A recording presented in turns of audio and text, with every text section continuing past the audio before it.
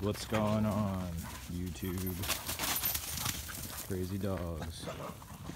So, my name's Jason, and this is my crazy dog Rue. Sorry, I'm walking. And my 1994 Toyota Seabreeze. She's my baby. I've had it over a year. I actually lived full-time in this for 7 months while I was looking for this beautiful farm that I currently live on in Oceanside, California, that we are in the process of rehabbing for our chili pepper business. I make hot sauce for a living. Here nor there, just wanted to give you a quick overview of how this thing came to be. So my business and another's merged, and I had to scramble and move from an apartment I thought I would never leave in Los Angeles to come down here in Oceanside, but I did not want to just rehome myself. I actually wanted to find the place for the business. So anyway, long story short, I've been looking for one of these half-ass for, I don't know, a couple years, and then literally the week that I needed to move, I found this beast. From a family up in the Central Coast of California. They kind of just used it for their son when he came down to visit, so it just sat. It was in pretty good shape when I got it. Well, externally, should I say. Motor ran pretty well. Got all the normal issues of, you know, these series. It's got the 3-liter in it. So it does have the V6, but I mean, that just means you're jogging up the hill instead of walking up the hill. But you know, anybody that knows these vehicles know that's just part of it. You ain't racing anybody in it. But everything worked. It was completely move-inable, with the exception of a couple shower repairs. Everything worked, hot water heater, all the pumps, no issues with tanks. So yeah, it was a move-in ready RV that me and these two little monsters lived in for, like I said, 7 months. So, as you can see by that white pile right there, anybody knows the inside of these things knows that National built them with a 2-layer foam with this weird epoxy wood. It was a really shitty design because once it leaked, it was glued to the fiberglass, and you can't really replace that. So you have to kind of go in and scrape it off. So, that said, now that I've been on the farm for a couple months now, I've decided to really start the actual process. Hi, that's me. I'm a couple days into the teardown already, and I keep just getting deeper and deeper into this thing, and I realize now that I'm gonna gut the whole thing. Maybe. So here we are, already into it. The back, obviously, the gentleman I bought it from, he had to register it as a salvage because that corner he hit a gas station, the little pole thing for the gas station pump, and it kind of tore up that back end. So I knew it was going to get into some water damage back there. I did not think it was going to be this bad. And again, this is me significantly tearing into all of the rotten shit. So yeah, it's actually not that bad. I hit some huge pocket of black mold up there yesterday, and it freaked me out, so I stopped. I'm gonna go get some masks today to get more into the shower. So when I moved in, there was a huge hole here and a huge hole in that corner, and there wasn't one up there, so that surprised me. I figured the floor would be way more rotten underneath here than it was, and it actually wasn't at all. I think what was happening was it was trickling down that side underneath of what used to be that horrible pink sink that was 17 times bigger than it needed to be, and then it just all ended up behind the commode back there in some weird pocket that you couldn't see. So as I have again unearthed the floor back yonder, I'm gonna rip this whole thing up because it's rotten underneath the refrigerator, and I didn't really want to get past this frame, but the floor joist that for this sheet of plywood is literally that's the level right there. You can kind of see on the floor right here, that little bump right there. That's where I need to cut back. So that said, this is that weird foam epoxy stuff. So it's glued, man. Like, what the hell are you supposed to do with that? So, I don't know. I'm gonna chip it apart. I have repaired a gabillion surfboards in my day, and I've gotten really good at fiberglass boat repair. So I'm gonna take a stab at repairing all of this to keep it OG. I think I can do a pretty good job of it. There is a weird buckle where that tire used to be. I'm gonna not replace that tire back there. I'm gonna put it on the roof because I'm gonna, now that I'm down to the frame, I'm gonna make a rack out of the back of these, which was one of the design flaws I never liked, that you can't step, like there's a fake step bumper back there. It's just plastic and you can't put any weight on it. So I'm gonna reinforce that with a piece of aluminum underneath and make some sort of railing on the outside of that so I can put the tire and maybe, I don't know, I got a couple ideas. I'm thinking about punching through this wall and putting a outside shower system in, sink system in for an outside kitchen setup. That'll double as an outside shower with a solar, one of those black solar tubes on the top. But I got a couple ideas. So the shower wall still here, still in good, intact. That surprisingly is really not bad. It's dark yesterday because all the water from these pipes when I cut just leaked down in there. It was actually bone-ass dry, so I was really surprised by that. And then structurally, all of the original wood from National is still decent. I mean, this is the actual connection to the frame. So yeah, so I got my work cut out for me back here. I'm going to do what I've been doing here and just hand really delicately go get a mask, but take all of this old fiberglass or whatever that stuff, foam, and I'm gonna refoam it with the spray foam, which I'm not looking forward to because that is a messy, nasty, disgusting, sticky mess. This guy is gone.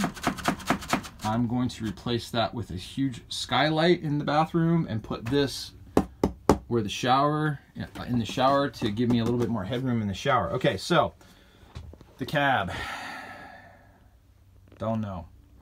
We're gonna come back and do another video about the cab, but my thought process right now, obviously backsplash. This works great. This works great. It just needs some TLC. Probably shouldn't have the commode thing sitting on the stove, but don't really matter, I guess.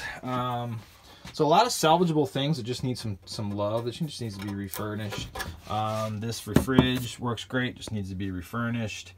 What I'm thinking with the fridge is foregoing this, taking the fridge ceiling face height so it's there, and I'm going to basically take the top drawers and put them down so that everything's stacked up. I just never found myself using those. The beauty of this is I've already lived in this bad boy, so I know what's functional, what I like, what I don't. The cabinets are going to stay. I'm going to take them all off and refinish everything. I took those horrible window sconces off. Curtains work and they're expensive, so I don't think I'm going to toss them. They, again, just need to be taken down and cleaned the crap out of. I do have a couple small issues with the wall, so I need to track down where the water's coming in. The cab is completely perfect. There's nothing wrong with the cab. That window is questionable.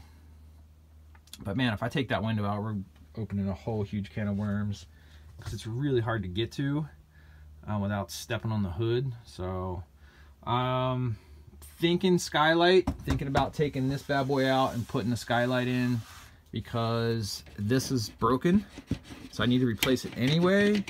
So I don't know. Sorry, which was this whole setup here. All these cabinets are going to stay, going to get refinished. This horrible, anything pink's gone. And then this couch. So what I'm thinking with this couch, I like that setup. I found myself sitting there, and my older dog Shorty loved that, so that was his jam. So I'm gonna leave that. This couch sucks. It's cool when there's people in here, but I mean the amount of times that there's enough people to justify this big ass couch in here, I wouldn't put anybody to sleep on it. It's just not comfortable.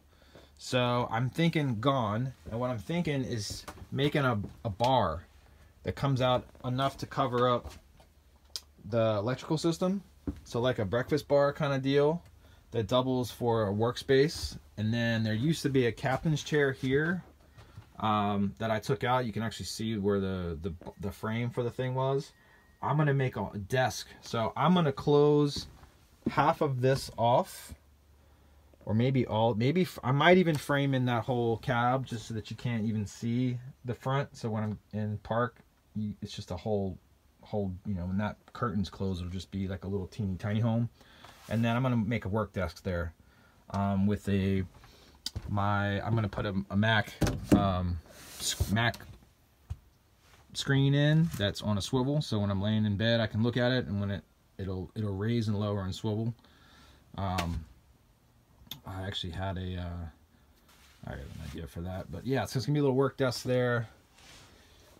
And yeah, everything else works great. It does not have the generator. I do want to get a propane generator for it, because the AC kicks ass and I want to be able to use that thing. The heater is great. It does. The fan shroud starts to squeak a little bit when it first turns on until it warms up, but that's pretty normal for that bearing. It just needs to be replaced. What else? Carpet everywhere. Everybody that has these knows there's just so much horrible carpet in these things. It's like, kind of scares me a little bit because of, I don't know, like 93, were we really worried about asbestos that much back then? So it's all propane, plastic base, gnarly carpet. I cleaned the crap out of it, but, and then this bed situation, it's pretty maxed out right now. I have about, if there's a queen on there now, it's a little dirty just because I didn't have the, stupid me didn't have the curtain closed when I was doing construction yesterday, but it's stupid comfortable there.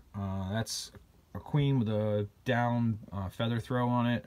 So for now, the cab's gonna be the last thing I worry about, with the exception of getting rid of those horrible pink curtains, which thankfully from the outside are sun stains. You can't tell that they're pink.